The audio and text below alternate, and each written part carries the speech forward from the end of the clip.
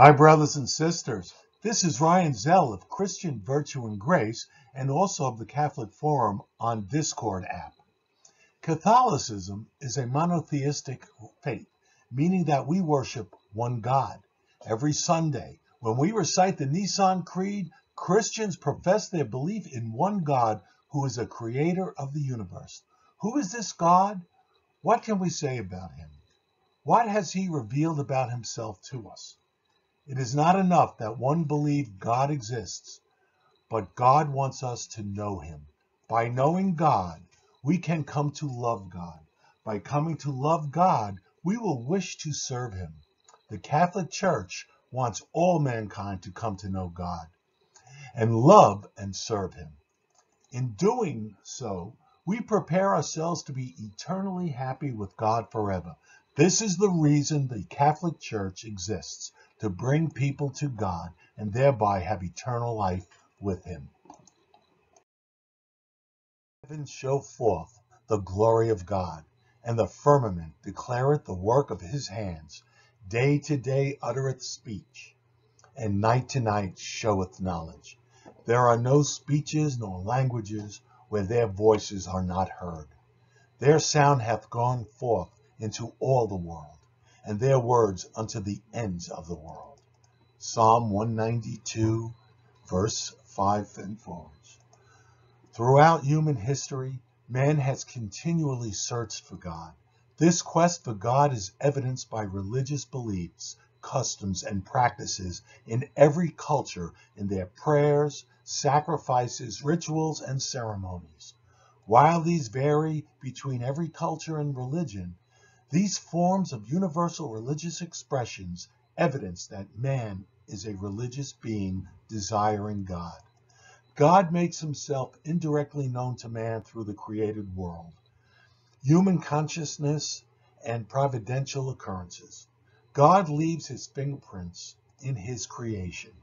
Man, through his experience of the world he lives in, and through his ability to reason and by his intellect, discern the existence of God indirectly. While one cannot prove the existence of God directly through the natural sciences, there, however, exists a convergence of convincing reasons to attain certainty of truth. God intends man to know him. When God created man, God created in man's nature a yearning to know his creator. This is a void in man which only God can fill. It is in the nature of man to come to know his creator and give him worship. The desire for man is written in the human heart because man is created by God and for God, and God never ceases to draw man to himself. Only in God will he find the truth and happiness he never stops searching for. As St. Thomas Aquinas demonstrates, through his quinquo via, man is able to determine the existence of God from observation, reason, and by his intellect. God progressively revealed himself to his chosen people, beginning with the patriarchs Abraham, Isaac, and Jacob, the progenitors of Israel, making a covenant with them as his people, and he their God.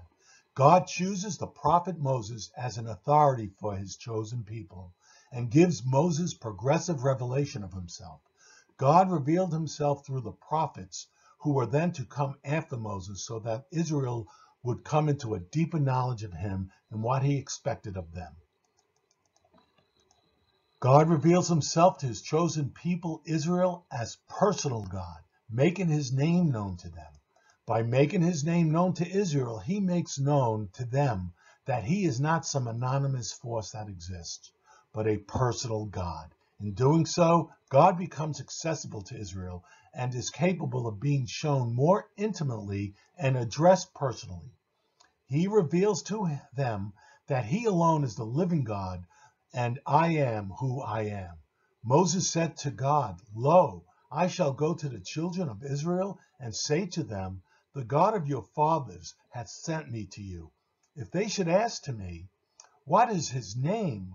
What shall I say to them?" God said to Moses, "I am who am." He said, Thus shalt thou say to the children of Israel, He who is hath sent me to you. And God said again to Moses, Thus shalt thou say to the children of Israel, The Lord God of your fathers, the God of Abraham, the God of Isaac, and the God of Jacob hath sent you to me. This is my name forever, and this is my memorial unto all generations. In revealing his name as the mysterious Tetragrammaton, which means I am who am, God makes an ontological and metaphysical claim and revelation of himself. My existence is my existence, a declaration of the absolute simplicity of his being. In doing so, God declares himself to be ever-living God, the God of his loving fathers of Abraham, Isaac, and Jacob, and that he would be with them unto the future from generation to generation. In revealing his name, God declares that he is the simplest of beings. Unlike created beings who have a separate essence and existence and therefore metaphysical complexity, God is metaphysically simple. The essence of God is to exist, and therefore in God, his essence is synonymous with his existence. This notion of God's absolute simplicity is known as divine simplicity. Of all the religions on this earth, only Catholicism and Judaism accept this understanding of the divine simplicity of God, which can only be known through direct revelation. Much of what we can through reason know about God can be derived through his doctrine of divine simplicity. In revealing that he is substance and existence, God declares that he is the first cause of all being, all that exists. Only such a being who exists without a cause can be the first cause. Thus, there cannot be an infinite regression of causes, as at some point these chain of causes must terminate in some cause which does not have or require a cause for its existence. This uncaused cause, in whom we call God, in declaring his divine simplicity, God declares that he is first cause which necessarily must exist. Due to the respect for the holiness of God's name, the chosen people of God, Israel, chosen not to pronounce the name of God, even to pray or conversion and in conversation.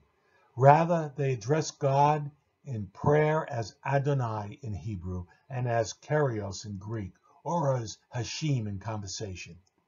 Adonai and Kyrios translate to Lord in the English language, and Hashem means the name. As Catholics, we follow that stricture and not pronouncing the name of God denoted by the Tetragrammaton.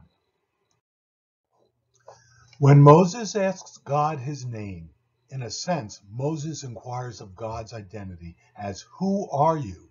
God answers in the simplest and most beautiful way possible.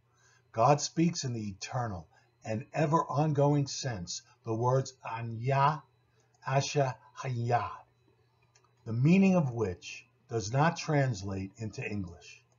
In English, this is often rendered as I am who I am, which does not convey the richer meaning of the words uttered by God in his declaration to Moses. Ayah carries the meaning of existing and of being in eternal continuity without completion, and that of existence. Asha Ahyed had the meaning of who is existing or who is being. The Asher conveys quiddity, meaning essence. In other words, the oneness or who-ness or whatness. Thus, God, the statement carries the meaning of my existence is my quiddity, or in other words, God states that his existence is his quiddity. God conveys to Israel that he is the being who is being. He is being itself, and all reality is guarded and grounded in him. All creatures and things, including the angels, are complex beings. By complexity, we mean ontological simplicity. Creatures and things have essences composed of form and matter. Of their essences may or may not be perceived through our senses or through our reason and intellect, and yet we can know these to exist. Complex beings cannot be reducible to one single thing and are said to be made up of parts, and these participate in the natural form. God is not composed of form and matter. God is not composed of parts. As one finds from God's direct revelation to Moses, he declares himself to be a metaphysically simple being. His essence is identical to his existence, which we term substance existence. As substance existence, God has no necessity, nor does his existence depend on a cause outside of his own being, and therefore must be self-existing. The essence of God is existence itself. God declares that his essence is existence, thus making a metaphysical claim of ontological simplicity. God simply exists. In one declaration regarding his being, God makes several corollary claims which flow directly from this revelation. If God is ontologically simple, as he claims, then it must follow that God must not be limited, nor can be causally dependent on something, and therefore must be infinite in his nature. God is ontologically simple, as he claims, then it must follow that God must be one God, as God cannot be dependent on another cause or being for his existence. If God is ontologically simple, as he claims, then it must follow that God must be immutable, as God, as an absolute simple being, must be fully actualized without any potentially, and therefore God must be immutable. God is ontologically simple, as he claims, then it must follow that God must be eternal as existence in the essence of God. This existence must be eternal, therefore God must be eternal. God is a self-existent being. A self-existent being cannot be limited in any manner unless by itself, as if limited by someone or something. It would have a causal dependence on that someone or something, and therefore in effect a dependent being, and it would follow that such a being is not self-existent. Neither can a self-existent being curtail or limit its nature without ceasing to be self-existent. The essence of such a self-existent being must be its own existence. God is unlimited in every kind of perfection, or that every conceivable perfection belongs to him in the highest conceivable way. Therefore, we can say that God is infinite in every perfection, and that there is no perfection that can be added to God to make him more perfect than he already is. There is no lack of any perfection in the nature of God. There can be no increase or decrease in the infinite perfection of his nature. Whatever perfection in the effects must first exist in the first cause, and imperfection must be excluded from this first cause. When we speak of God, we say God is infinitely good, intelligent, wise, holy, just. Thus we employ anthropomorphic language to describe God, treating God as some magnified man. Frequently, the Bible and people speaking of God indicate that he sees and hears, loves and hates. This language is employed to describe in human terms the unknowable. However, it is in the highest sense of meaning that these attributes, such as good, intelligent, wise, holy, and just, apply to God and are only analogously synonymous with the attributes which are synonymous with substance existence. Human beings can only know of these attributes in a finite degree that analogously exist in God in an infinite degree. We as Catholics believe that there is one God and only one God. The Christian faith confesses that God is one in nature, substance, and essence. There exists just one God whom we as Catholics worship. There is not other gods beside this one God. As God reveals, I am the Lord, and there is none else. There is no God besides me. God declared to Israel, Hear, O Israel, the Lord our God is one Lord, and you shall love the Lord your God with all your heart, and with all your soul, and with all your might. God calls Israel and the nations of the world to acknowledge him as their God. Be converted to me, and you shall be saved, all ye ends of the earth. For I am God, and there is no other. I have sworn by myself, the word of justice shall go out of my mouth, and shall not return. For every knee shall bow to me, and every tongue shall swear. In the New Testament, Christ affirms this anew. Thou shalt love the Lord thy God with all your whole heart, and with thy whole soul, and with thy whole mind. This is the greatest and the first commandment. Christ claims that he is the Lord, the Adonai of the Old Testament. How do the scribes say that Jesus is the son of David? For David himself saith by the Holy Ghost, The Lord said to my Lord, Sit at my right hand until I make thine enemies thy footstool. David therefore himself calleth him Lord, and whence is he then his son? And a great multitude heard him gladly. There can be only one infinitely perfect being, as if there was a plurality of gods, each its own being. Each would require a nature and some perfection not possessed by the others. Thus, no God would exist who is infinitely perfect in every way. All created beings have potentiality for motion, change, and possibility. And as a creature, man has the potential for change. Man can grow or decrease in height, weight, virtue, knowledge, wisdom, etc., etc. However, God has no potentiality. God is a fully actualized being. He is what he is from the very beginning. There is no possibility in the being of God that has the possibility to be actualized. Therefore, it follows that God is immutable and therefore not subject to change. No change is possible in God because there is nothing that exists in God that can be possibly changed.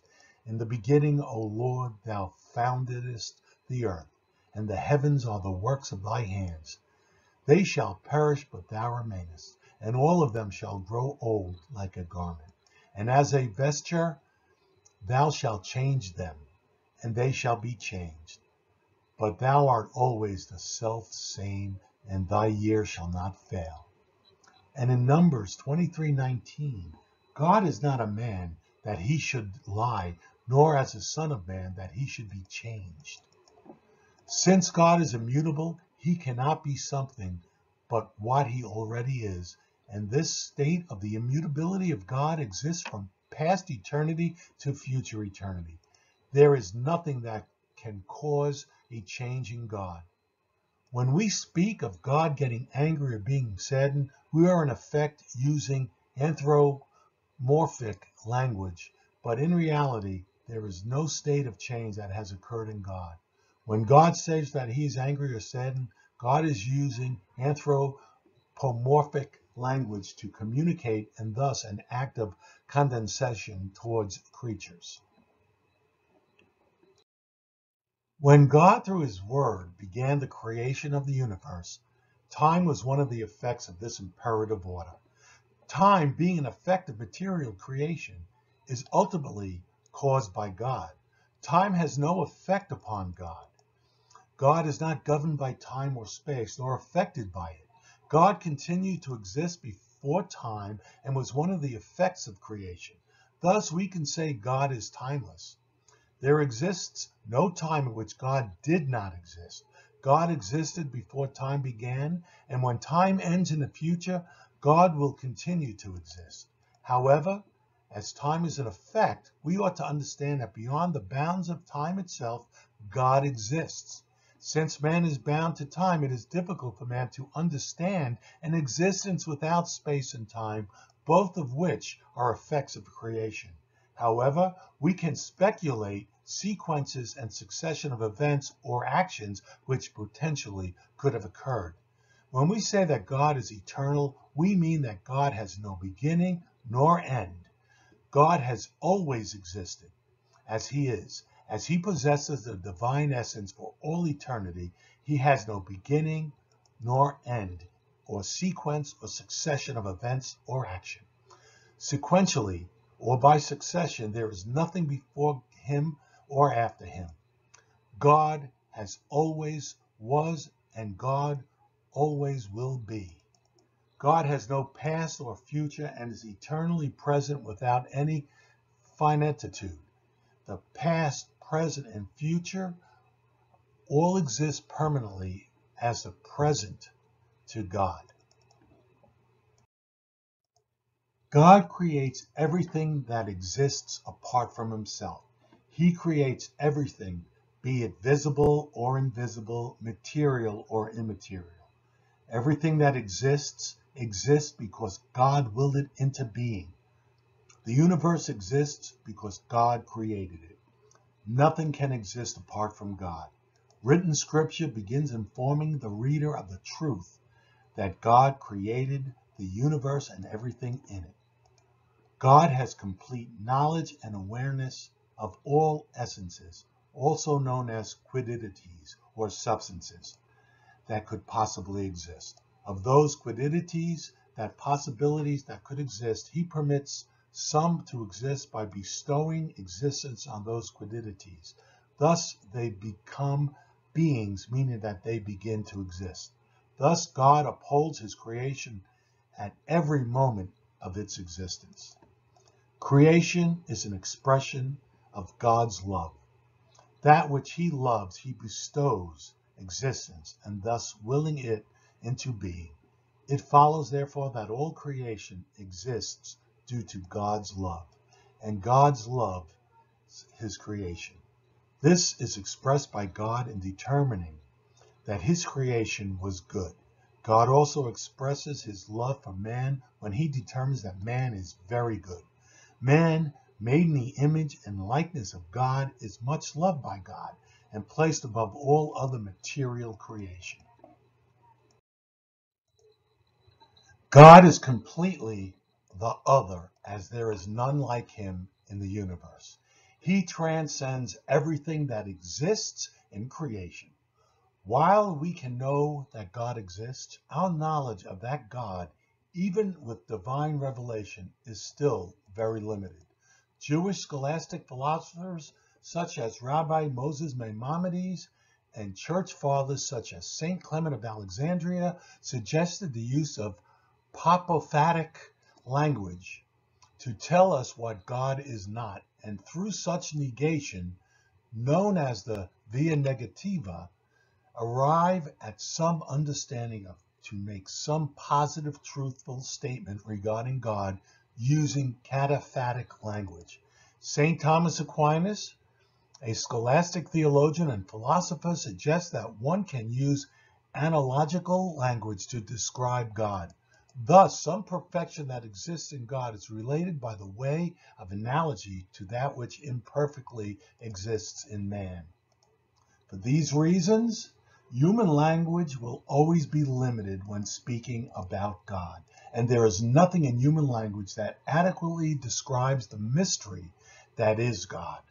Yet we have a need, a communicative need with others about God, and so we speak about God using our limited knowledge and understanding and our human reasoning.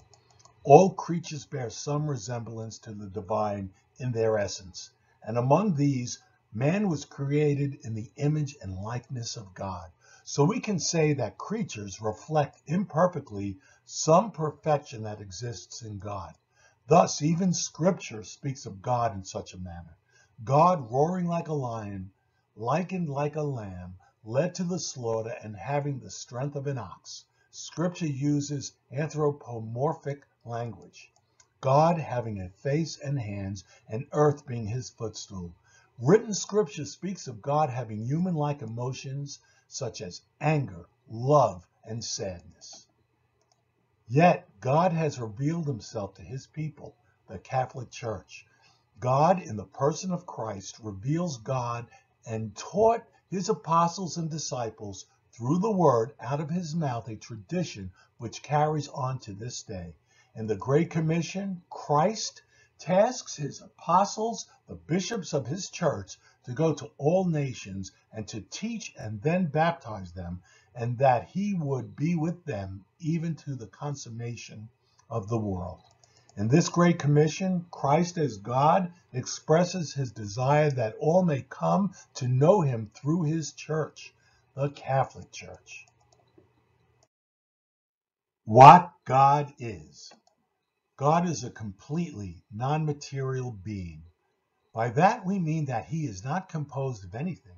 He is not made of matter or energy or anything. So we can say that God is an incorporeal being. God is a non-temporal being. This means that God does not exist within time, nor does time govern him. God can enter into time and act upon and within time. Time does not have an effect on God. God is a non-spatial being. God does not take up space, nor is he contained within space. God can, if he wills, enter into space and act within and upon and within space. Space has no effect on God. God is omnipresent. We do not say that God exists everywhere, but that he is present everywhere, including in all times and places, without being subject to it. God is omniscient. By this we mean that God is all-knowing. He knows everything, what was, what is, and what will be. He is aware of human thoughts. He has complete awareness of every single thing which he has created. There is nothing unknown to God. God is omnibenevolent. God is all good. God is excellent in all goodness, and all attributes and qualities of goodness are insubstantiated in God most perfectly. God is everything good and is completely incapable of evil. God is omnipotent, meaning that God is all-powerful. God, who is completely free in his actions, is all-powerful.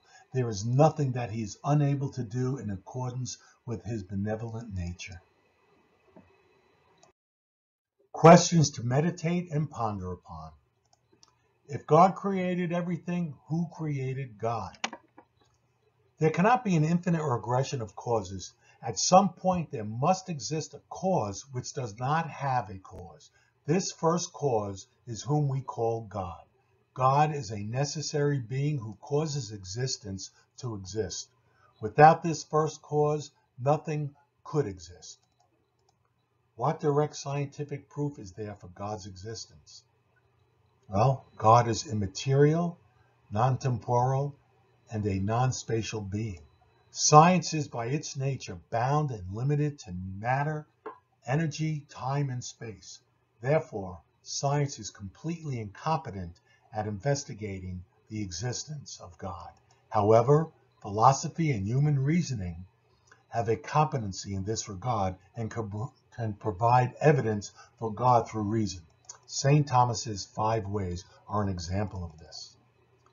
Can God create a rock so large that he cannot lift? This is an omnipotence paradox. If God cannot create a rock so large that he cannot lift, the atheist would say he is not omnipotent. And if he cannot lift the rock he made so heavy, the atheist would say he is not omnipotent. The atheist wants God to act against his nature and in an illogical manner. It is impossible for God to create a rock he cannot lift, because such an action would logically violate his omnipotence. Doesn't all religions lead to the same God, since it is one God who makes himself known through natural philosophy? While philosophy and reason can tell us there is a God, it cannot tell us who that God is. Due to God's inexpressible and incomprehensibleness, the invisible and ungraspable essence, the God must reveal himself to mankind in a direct manner. Without that direct divine revelation, man will ultimately create a God in his own imagination and in man's image and likeness. While all religions contain some truth, each creates a false deity or deities to worship. How can there be a benevolent God when genocide, wars, and slavery exist in the world? Good question. Evil is the privation, lack or absence of goodness. In the absence of goodness, evil will manifest. While God is good, he gave man free will to either accept or reject him. Thus, when man rejects God, evil will ensue. Man, due to the fall, is separated from God, has a clouded intellect, and has concupiscence to sin. Evil arises out of man's actions and not from God. Natural disasters and calamities ensue as well.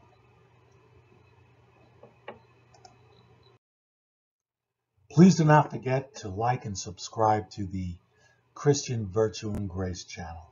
You can find us on Discord at the Catholic Forum. God bless you all.